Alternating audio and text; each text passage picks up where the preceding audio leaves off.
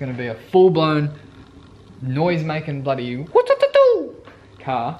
Hey guys, welcome back to another video. On this episode, I'm gonna be doing a rundown of the plans for the R32. If you like the video, please hit the like button, drop a comment in the comment section below, and if you haven't already, make sure you hit subscribe. Tell me, is it whack up in the air? Rapping scattered off the gear. I can map him, yeah, yeah. It's like a tracker, get distracted, send him back like in the mail. Not a fraction of them real. Catch him lacking, run the drill. Running through the shit like a motherfucking age. Alright, so I've just played around with the settings on this camera and I'm doing 50 frames per second. So I'm stepping up in the world. So enjoy that. It looks heaps cool. Like, whoa, that's pretty cool. So this episode, all about the 32. I know you guys have been really wanting to hear about it. Everyone's been commenting saying, hey, or sending me DMs saying, hey, what's going on with the 32? It just keeps sitting there and like, give us some action. So basically, I've been waiting on a couple of things for the 32. I have been waiting on this hoist to be finished. Me and Dad have almost got it done. And then also a sponsorship deal with a company. So that's being finalized, and then I'm gonna start working on it, because obviously, like, it's gonna cost a lot to get this car done, and I'm not making any money off YouTube and COVID, so yeah. But basically, it's gonna happen, don't worry about it.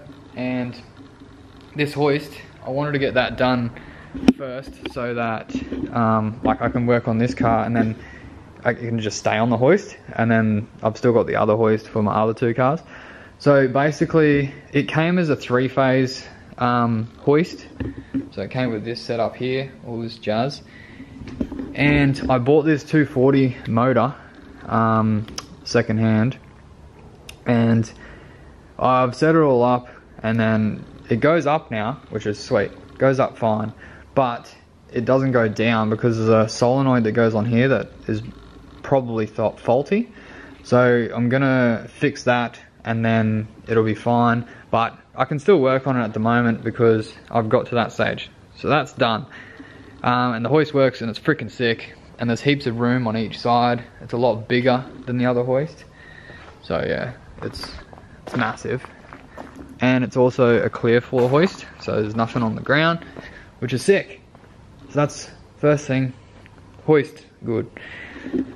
So yeah, obviously as you can see, we've pulled the RB20 out, and the RB20 made its way to Marcus, and he's going to be putting that in his BMW, the Bimoir. You can check all that out on his channel. The engine that's going in this car is going to be sick. So basically, I'm keeping it RB, staying Nissan on this one, not LS, and I've bought an RB30 block, which you may have seen me show on the channel before. So this is an RB30 block that is a 3-litre RB, and everything's slightly better. They've upgraded a few things on here from the RB20 one, so I'm basically keeping it pretty stock for now, and I'm not going full crazy forged or anything like that because I just really can't afford it. But it's going to be the RB30 block and RB26 head off the GTR, which is going to be absolutely sick. Yeah, I was going to go RB25 head, and then I thought, since I'm doing a Frankenstein, I might as well go all the way and go RB26. Like, I'm almost there, I might as well do it. So that's going to be wild. I'm going to have a small or a mild cam in it. I'm going to have all the add-ons, the bells and whistles and things that you need to support about 500 horsepower. It'll probably be able to make more than that, but I'm not too worried about having high horsepower. I'm more wanting response and also torque as well, because that's what I was missing in the 180, and it'll be really nice to get that out of this build.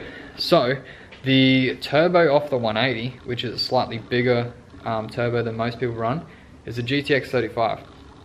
That turbo is going to come off the 180 and onto this engine, because the RB30, the 3-litre bottom end, is going to make more torque, and it's going to get on boost sooner.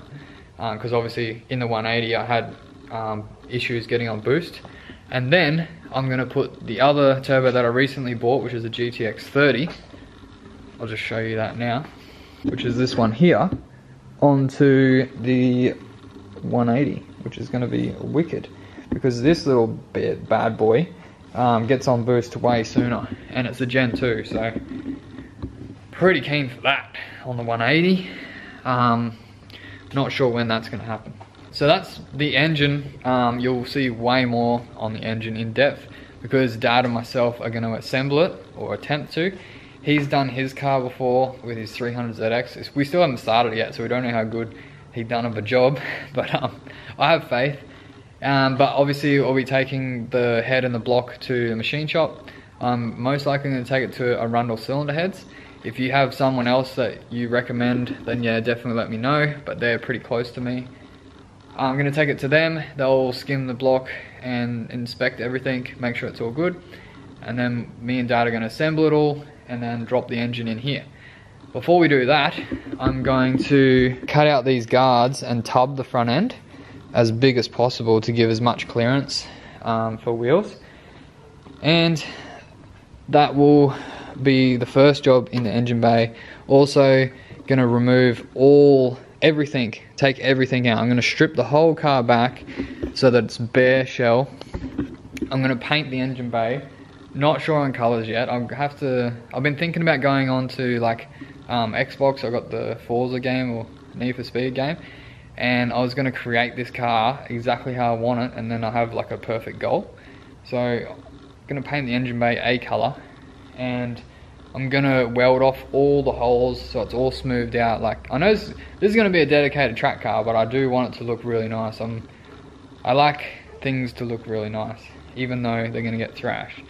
But yeah, I'm gonna strip out everything, and then that's pretty much the engine bay sort of wrapped up. I'm gonna have 4 angle mods.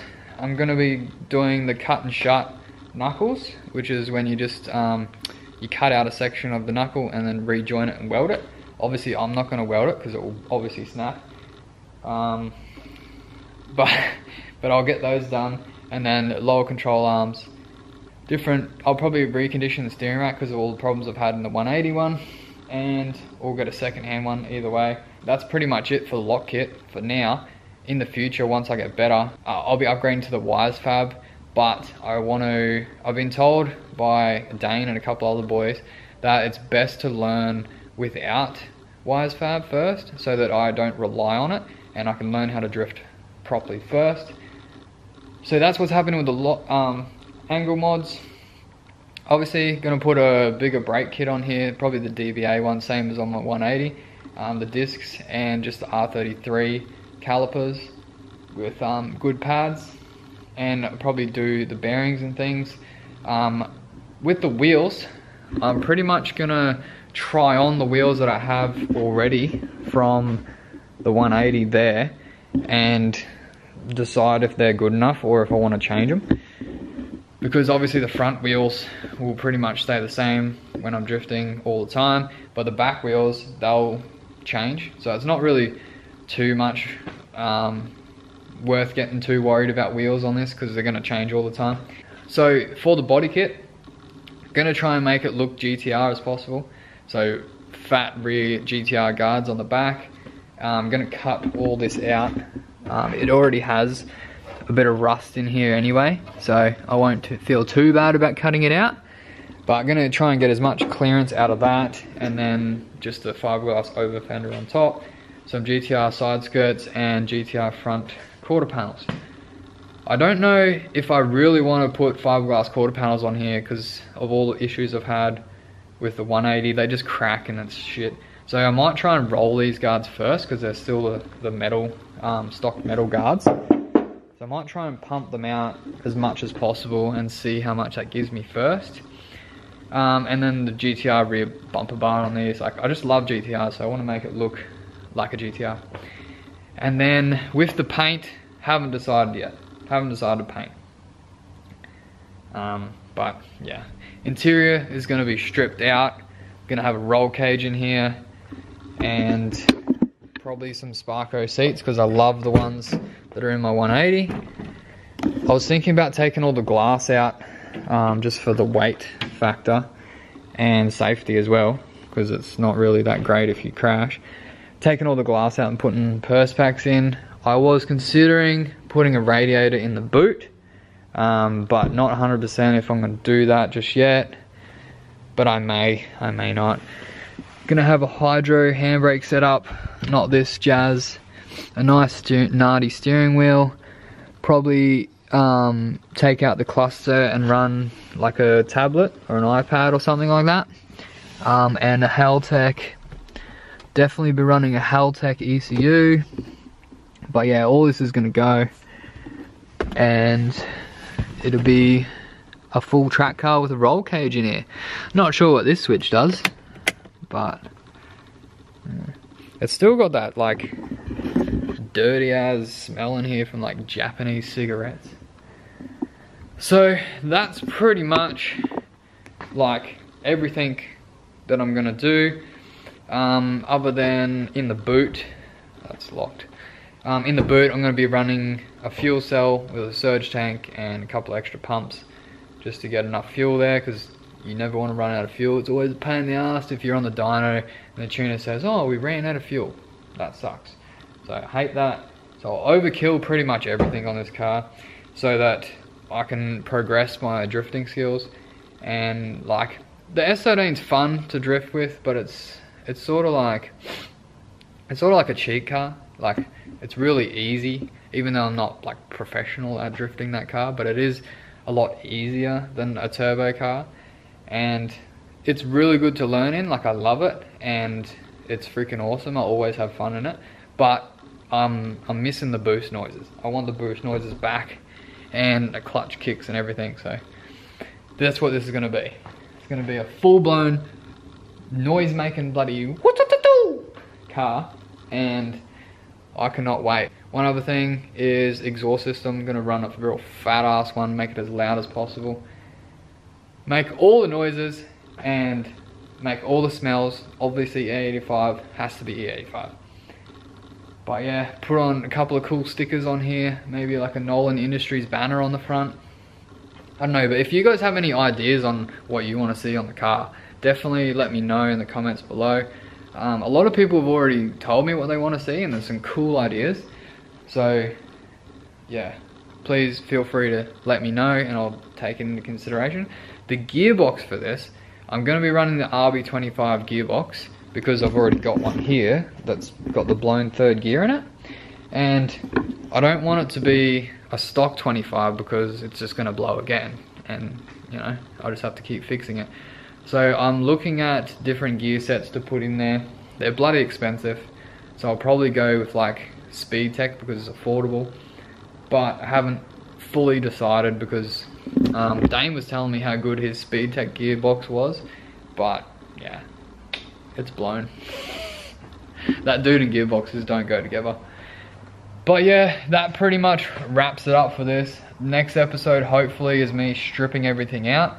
But yeah, definitely look forward to seeing a heap of action of the 32 because I really want to drive it. I was hoping to get it done for Matsuri, but I just didn't have time and money, so it'll probably have to wait a little bit longer, but it shouldn't be too far off for this beast of a car. This 32 is literally my dream car. Like way more rather have this built than like a Ferrari or a Porsche or something like that. This is like my dream car that I've always wanted, and I'm so glad that I have it. It just sitting here is like a tease because it's got so much potential, but once it's done it's going to be sick. And yeah, this is like, this hoist is dedicated to the 32. It gets its own private hoist because it's that much of a special car to me. I'm also thinking about painting this hoist as well. I'm not sure what color though, but it'll be nice to paint it. But yeah, I'm just going to do a little montage of different angles of the car, and it'll be like a before shot so we can look back at this video and then see what the car looked like, and then once it's done we can look at that and be like, holy shit. So yeah, thanks for watching guys, just a little update. And yeah, if you like the video, hit the like button and drop a comment. I really do appreciate it. And yeah, I hope you're loving the 50 frames per second because it's looking pretty wild right now. Yeah. Pulling up, shut it down when I'm pulling up. Come around when I'm pulling up. In my town and I'm pulling up. Ready for anything, anyone. Know that I get it done. In the bands, I be pulling up. Tell your friends, cause I'm pulling up. Ready or not, I be pulling up. Remember they said I'm not good enough. I took all the energy, turned it to greatness. Now look at my life, man, it's looking amazing. I'm ready for anything, anyone. I've been so ready for everything I become. When I was stuck, I had no other option. Believed in myself when the shit wasn't popping. I got it like that. Who you know got it like that? Who you know getting degrees and they rapping like they got diplomas in rap? Made it this far and I still got a lot to accomplish. In fact, and I know they believe it. I'm talking arenas from LA to Sweden. I never stop winning. I feel undefeated.